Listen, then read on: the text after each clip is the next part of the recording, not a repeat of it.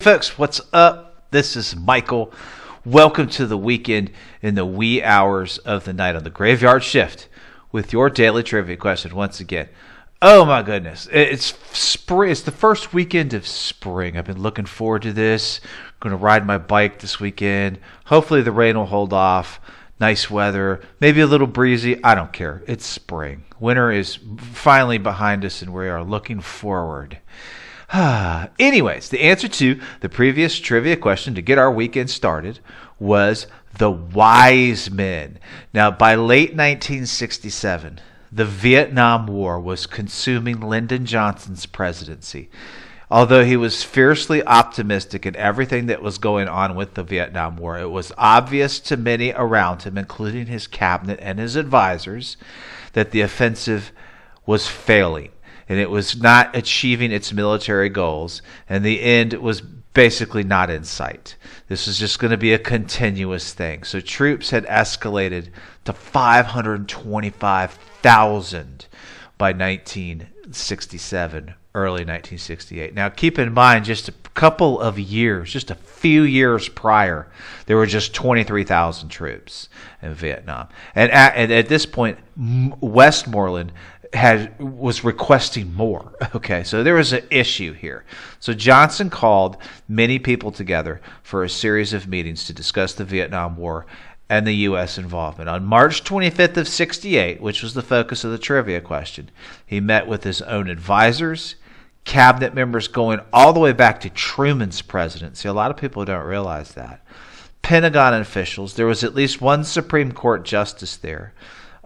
General Omar Bradley was at this meeting. There were Army generals and so forth. There was just a whole slew of people. These formal and informal advisors became known and went down in history as the Wise Men. So just 4 months prior, the so-called Wise Men, this was in November, if research serves me correctly, the prior year, had advised President Johnson to stay the course and to stay with it, and that the end might be in sight with the war efforts.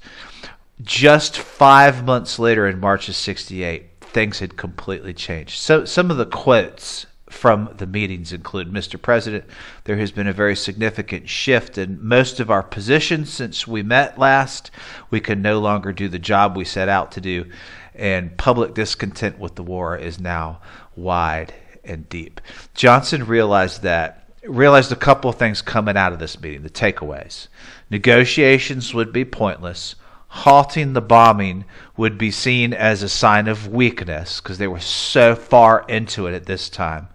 And there was widespread and political misperception, like I referenced in one of that final quote. Remember, this is the anti-war movement. This is the 60s, and it was growing every day and consuming the presidency.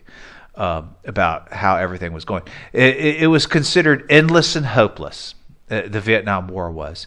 And these meetings, especially the one in March of 68, were considered pivotal.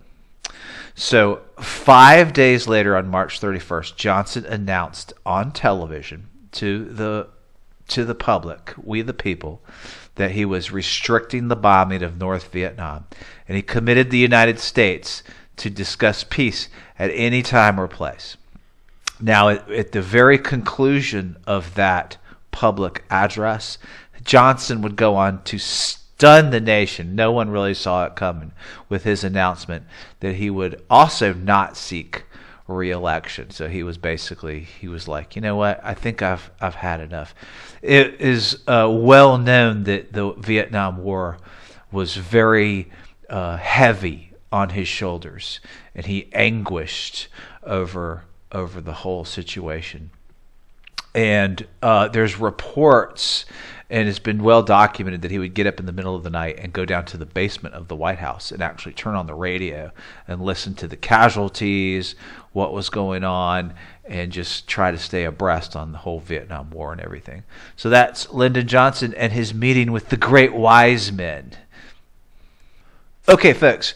What you say we get our weekend started with a brand new trivia question for March 26th on this day in 1845 Two doctors named Horace Harrell Day and William H. Shecut were granted a patent for an adhesive medicated plaster that would be applied as a wound dressing and that stuck on its own.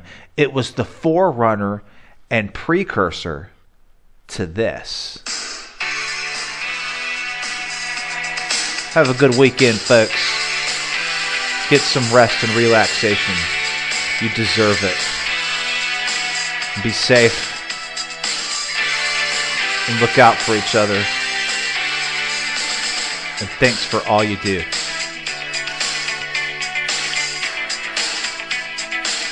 And peace out.